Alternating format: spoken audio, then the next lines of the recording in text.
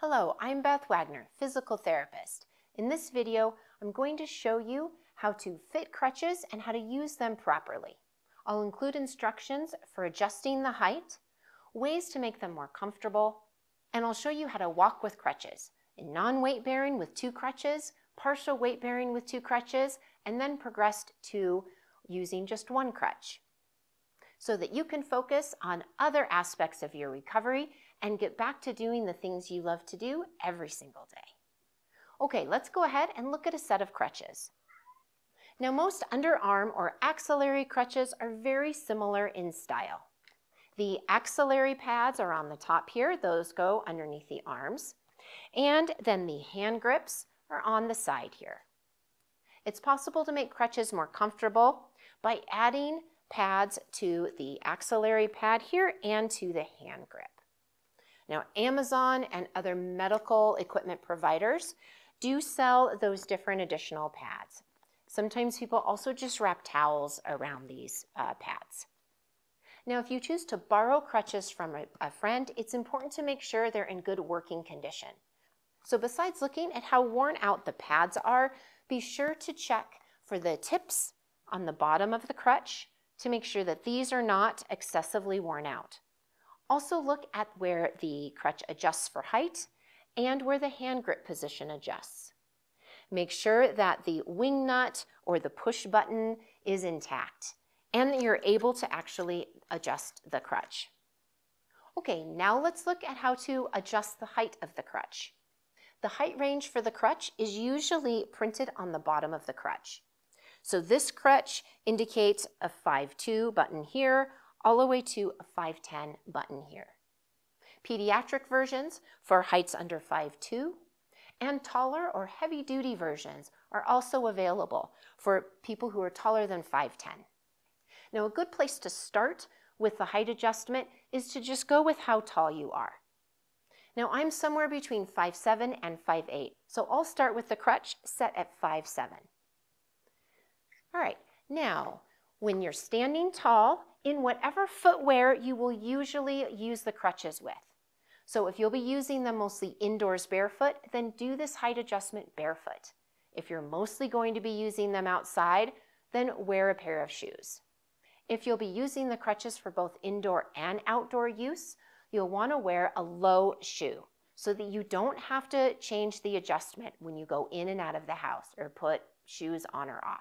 So while I'm standing with good posture, nice and tall, I'll place the crutches under my arms next to my side and then relax my arms along the side of the crutch.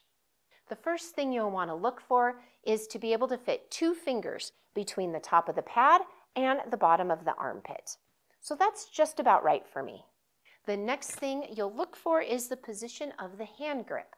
With your arm relaxed, just hanging by your side, the hand grip should come right to the crease of your wrist. So that's just about right for me. When you place your palm or your hand on the hand grip, there should be about a 15 to 20 degree angle in the elbow. So that's about right for me as well. Okay, so with both of these adjusted for the proper fit, with 2 fingers between the bottom of the pad and my armpit, and with the hand grips right at the crease of my wrist, I'm all set with the height adjustment. When standing with crutches, it's important to stand with tall posture. Now, it's very common to see people sort of hanging or resting on the top of the armpit pads, especially when one leg is not in use or is non-weight bearing. Now, there are 2 key issues with this type of posture. Number 1 is it's poor posture, and there can be neck and shoulder strain that result from this type of standing. But the second, even more important issue with resting on the axillary pads here is that this can cause a nerve injury in the nerves that run through the armpit and down into the hands. If this pressure lasts long enough, that nerve injury can become permanent. So it's very important to be standing upright, even when one leg is not in use. To help with stability, squeeze the top of the crutches between the upper arm and the side wall of the chest. Now let's move on to walking with crutches. First, I want to show you how to stand and sit with crutches. Now I'll show you how to sit into a chair and stand back up using 2 crutches and standing on just one leg. The first step is to bring one crutch over to the other side. And I'll show you this going both directions so that you can see it well. Bring one crutch over to the other side and tuck it underneath the armpit. And then lift up your thumb and place it over the second crutch. Now I'll show you on the other side. So I'll bring the right crutch over, tuck it underneath my left armpit, lift my left thumb up, and put it over the hand grip. Now with both crutches in the left hand, let the armpit pads go behind the arm just a little bit. Now I'll reach back with my right hand for the chair and go ahead and sit back. Now I'll move the crutches down in front of my lap or rest them off to the side depending on where you're sitting. Now to stand up, we'll reverse that process. Hold both crutches on one side with the tips out forward and out of the way, and with the armpit pads just behind your armpit.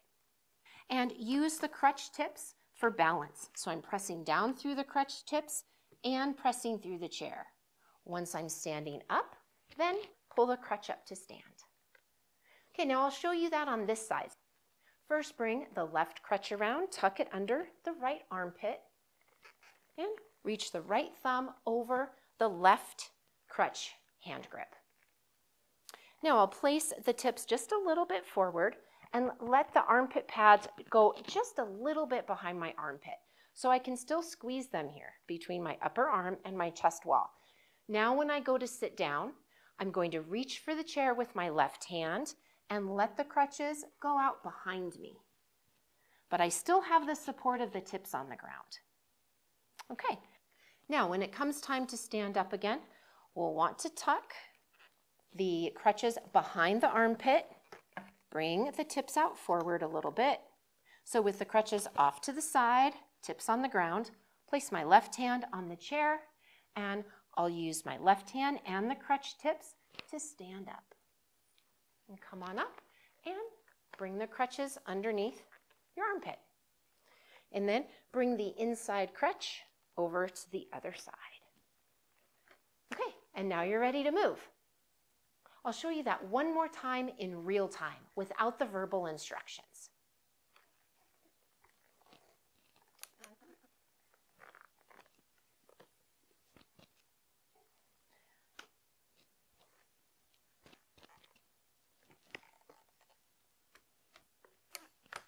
And I'm ready to walk.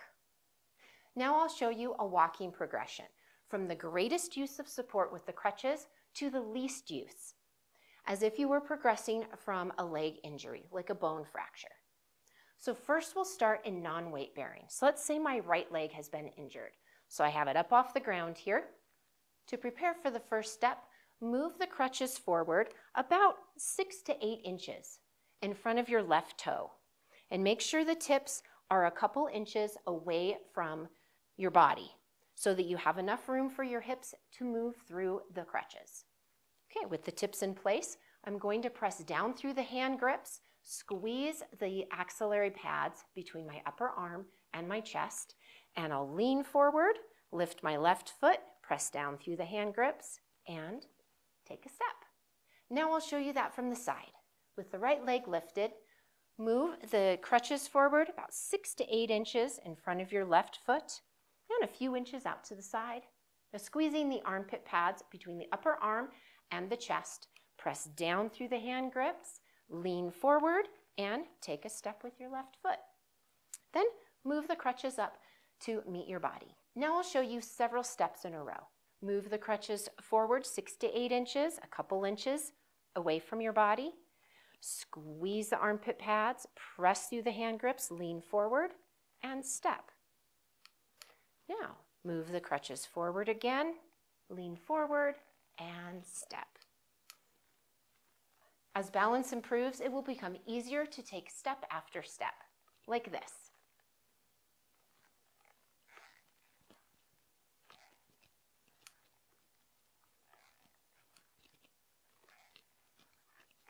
Now I'll show you a progression to using 2 crutches with partial weight bearing.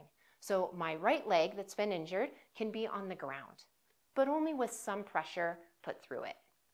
Move the crutch tips forward, again about 6 to 8 inches and a couple inches away from your body, and step forward with the right foot or the injured foot. Press down through the hand grips as the right foot comes down onto the ground. And then bring your left foot forward to meet the right foot. And then accept the weight on your left foot. I'll show you that from the side, and we'll progress to taking several steps. Crutches go forward 6 to 8 inches. Place your right foot right in between the crutches, and then bring your left foot to meet it. And crutches first, injured leg, and then non-injured leg. Crutches, injured leg, non-injured leg. Crutches, injured leg, non-injured leg. And once you feel more comfortable, you may be able to swing the left leg through, like this. So the order will be crutches first, right leg, and then left leg steps through. And then crutches and right leg, left leg swings through. Crutches, right leg, left leg swings through. Once you're able to place about 75% or so of your weight on the injured leg, it may be time to progress to using just one crutch. Now, hypothetically, if it's my right leg that's injured, I'm going to want to use the crutch on the left side, the opposite of the injured leg. And the reason for that will become clear as I demonstrate this technique. Starting with tall posture, bring the left crutch forward and then the right foot. And then step forward with the left foot. Left crutch, right foot, step forward with the left foot. I'll show you this from the side, and we'll progress to taking more steps. Left crutch and right foot, and then the left foot. Left crutch, right foot, and left foot. It's important to take your time when using crutches. Take quite a few steps before you try to increase the speed of your movement. It's more important to be safe and a little bit slower than press your speed too much and risk having another injury. Okay, but once you're ready to speed this process up a little bit, here's what it might look like. Crutch and right foot at the same time, and then left foot. Crutch and right foot, and left foot. And now to take it one step farther, crutch and right foot, and the left foot steps through. Crutch and right foot, left foot steps through. Crutch and right foot, left foot steps through. Crutch and right foot, and then a left step. If you have weakness or an injury to both legs and you want to use the crutches to help support your weight when you take a step with both the left and the right foot, here's a great technique. We'll alternate moving a crutch forward and taking a step with the opposite foot. So first I'll move the right crutch forward and then step with the left foot. And then move the left crutch forward and take a step with the right foot. Right crutch, left foot, left crutch, right foot. Right crutch, left foot, left crutch, right foot. Now when that becomes comfortable and you're ready to increase the speed, you can step with the crutch and opposite foot at the same time. So we'll go right crutch and left foot, left crutch with right foot, right crutch, left foot, left crutch and right foot. In other words, opposite crutch and foot at the same time.